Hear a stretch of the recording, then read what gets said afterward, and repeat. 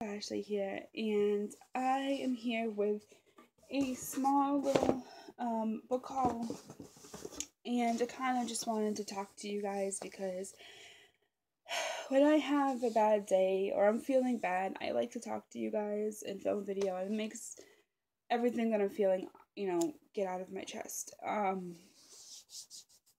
I'm not gonna cry. I got into a little bit of a discrepancy with my boyfriend's father. I didn't really say anything. I just heard some comments that were being made about me, and I disconnected my phone. And then I came in here and I punched my door, which isn't the best thing, but and it was towards my weight, and it really hurts me how nasty and how mean people can be, and I'm on this track of losing weight. I've lost 9 pounds. I've gained 2 back.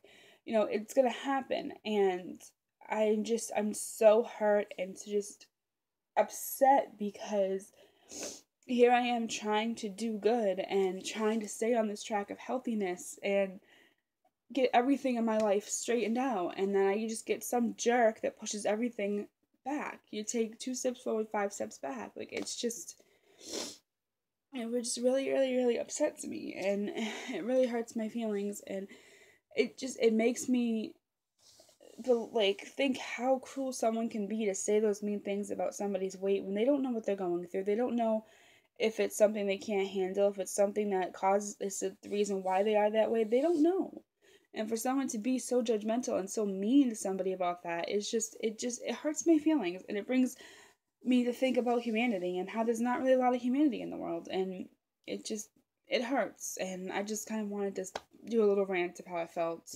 If any of you guys have ever felt like that, feel like you're doing so good, and then some jerk just screws it up, it makes you want to just say screw it all. And according to him, I am a big fat ass, and I'm huge, and I eat all the food in the house and everything else, when that's not the case. But I mean, it is what it is.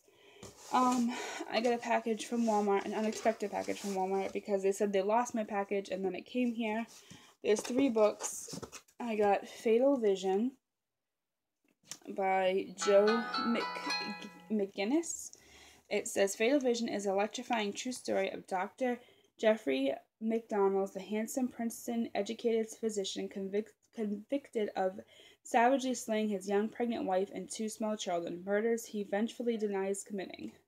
This sounds really good. It's supposed to be true. It's a big chunker of a book. This was on the books on Barnes & Noble. If you like, I think what it said, if you like Making a Murderer, you'll definitely love these books. So that was one of them. And then I got Ounce of Hope by Sophie Jackson. I'm so excited to read this. This is the 2nd book in her series. The first one was A Pound of Flesh, and I loved it and devoured it, and I couldn't wait for this to come out. This follows another one of her characters from Pound of Flesh. You don't really hear about Max. He's had drug habits. He lost his parents, his unborn son. His relationship's ending. He hits rock bottom. He's going into rehab. He finds that painting helps him get his anger out and everything. It helps him relate, I guess. And he meets this girl, and he likes her, but yet her past is kind of guarded, and I can't wait to read it. I love Sophie Jackson. Is it Sophia? Sophia Jackson. She's becoming one of my new favorite author buys automatically. So definitely don't pick up this book. This is the 2nd book, but pick up A Pound of Flesh. If you haven't heard about it, I have a review. Just check out my channel. You'll definitely see a review of that. I did do a review on it. And then I got Passengers by Alexander Brecken. This is a beautiful book. First of all, like, my lighting is crap, but the bottle and the ship, the bottle and the city, and then it's Tiffany blue, and then we have this tree, and it says Passenger. I love this blue. This is about time travel, and she also wrote, it's over here, The Darkest Minds, which, if you guys want to join me, I'm going to be doing a read-along with this with Shannon. On Sunday, we're going to start our read-along, so if you want to join, just grab the book and read along with us. So this one's about time travel, and it's about, I think it's ETTA. How do you say that?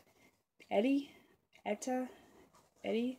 It's about her and how she's thrust into this world, and how she's on this guy's Nicholas ship, and that's all I really know. I mean, it's supposed to be really good. I probably will pick this up maybe after reading The Darkest Minds. I'm not sure. I think the book that I'm going to pick up and read is this one, because I've been dying for this one to come out, and I need something to just get me out of this funk that I'm in about reading and sadness and all that. But I will talk to you guys later.